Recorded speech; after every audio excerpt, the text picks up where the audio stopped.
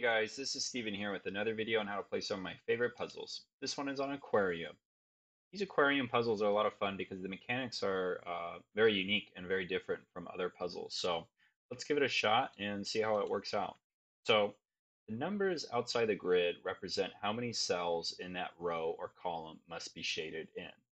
The grid is going to be divided into regions or aquariums, where the cells within those aquariums have to be filled out evenly across the rows.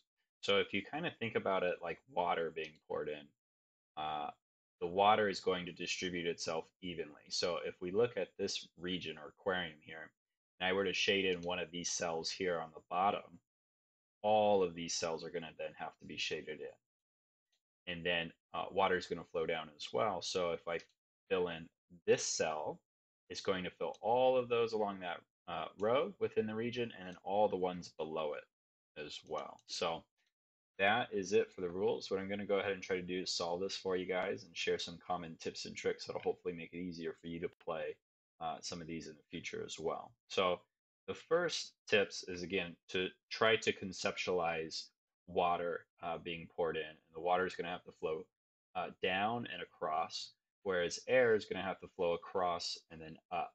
So if, for example, we find out that this is not going to be shaded in, we then know all of these are not going to be shaded in, because you can't have a situation where you have water up here and water down there and air in between, because the water again is going to flow down. So once you kind of wrap your head around that, it makes it a lot easier to do these puzzles. As far as where I'm going to look to start is I'm going to look for small numbers that are paired with large regions, and I'm going to look for large numbers paired with large regions. And so a good example of that is this 2 here. We have a region with 5 here going across. We know that I can't fill in any of these, because if I fill in 1, I'm going to have to fill all of them, and that's going to be way more than 2. So we know that that whole section of the aquarium is going to be air. And then the same thing here with this 3. We have a section of 4 here, which is greater than the 3. So I can't fill in any of these, because otherwise I'd have to fill them all in, and that'd be too much. So we know those are all crossed out. And when we look at large numbers, we have to do a little bit of arithmetic. This is a 10 by 10 grid. There's a section of 4, another section of 4, and a section of 2. There's no way these 2 can be shaded in, because I'm going to run into a problem where I'm going to have 6, and then I'm going to have to, somehow divide up this section of 4, and it's just not going to work. Same thing here. If I highlight those, I'm not going to be able to divide this section up. So in fact, those 2 are not going to be shaded.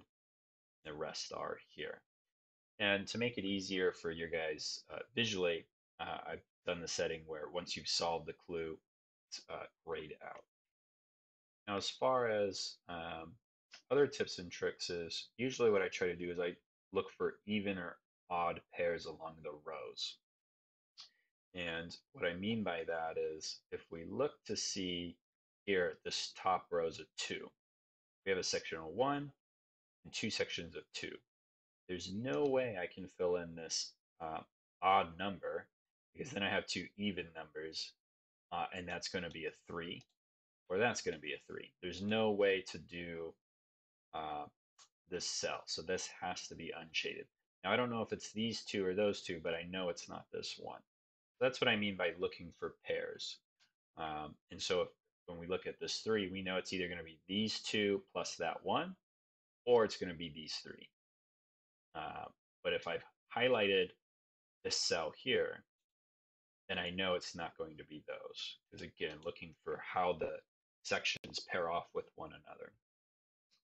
So that can be helpful. And then lastly, looking for how the regions are going to trickle down into other rows or columns. So for example, if I fill this cell in here, I'm going to trickle down and actually jut into this second column here. And so that's something to keep in mind. Same thing here. If I fill in this, it's going to trickle down, jut into this other column.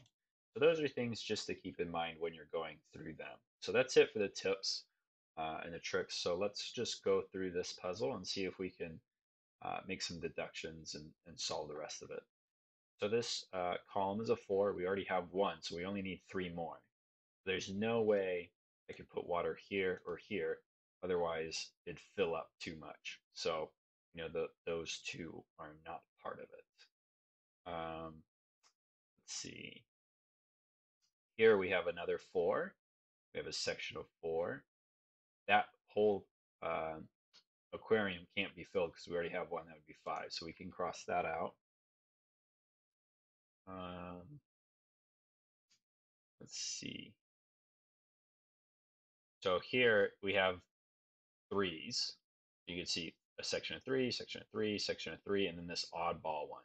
We know that one can't be it because if we shaded that in, we'd get a group of 4 somehow, and that would be too much. And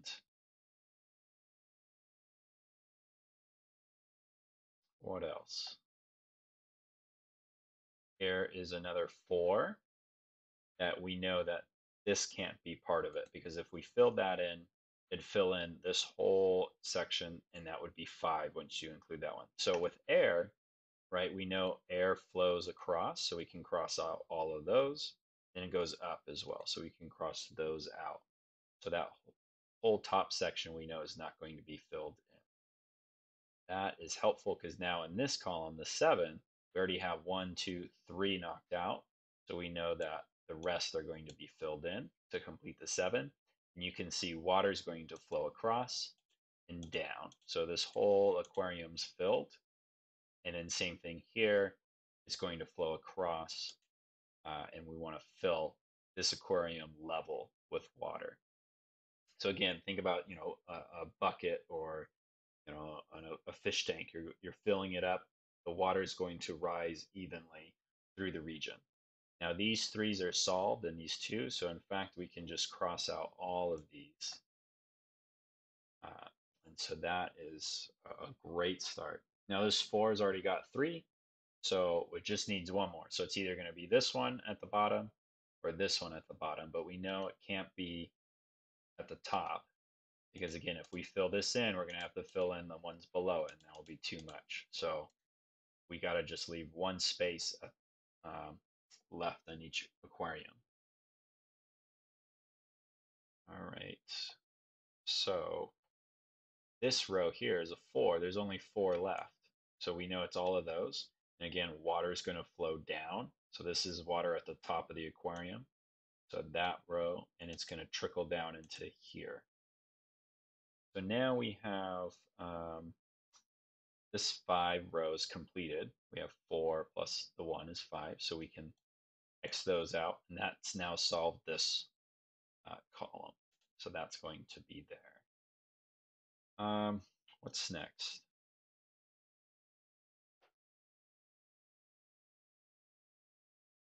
7. So this column, we've already nixed 3 of them. So that means the rest has to be filled. And again, we're going to fill our water across and here, across and down to fill the aquariums to be level. This one's going to go across. Now this 4 is solved, so we know that this one's X'd out. This 5 just needs 1 more. We have 2 and 4. So these cannot be water, right? If I fill one in, I have to fill in the other, and that's going to break it. So we know that that can't be it. And then air rises, so we know that above is also X'd out. Okay, let's think about this 5. So it's either going to be these 2, right? We have 3, so 3 plus 2, or it's going to be these 2. Does that break if we do any of those? It's not, so that doesn't help us right now. Let's think about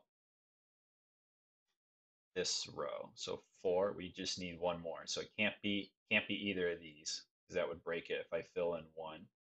So we know that those are no good.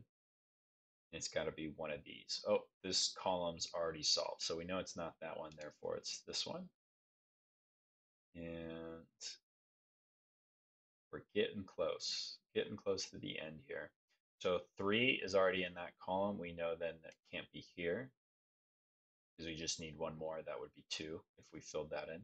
And because we crossed out that one, we know we have to cross that one out as well because remember we have 5. So it's either got to be 3 plus these two or it was going to be these two. Well, it's got to be these two now because we've already taken out one of those. So we filled that out. 3 just needs one more. And the 4 is done. And all right, so this 4, 3 is already filled out. We know that it can't be here because then it would flow down and that would break that 4. So we know that that is air and that's water. That solved the 7. And now the 5 just needs one last one there. And that, I believe, will solve it, and it did. So hopefully you guys enjoyed that. Hopefully the audio has been okay. I've been having some issues with my microphone lately, so I've switched to the Bluetooth headphones.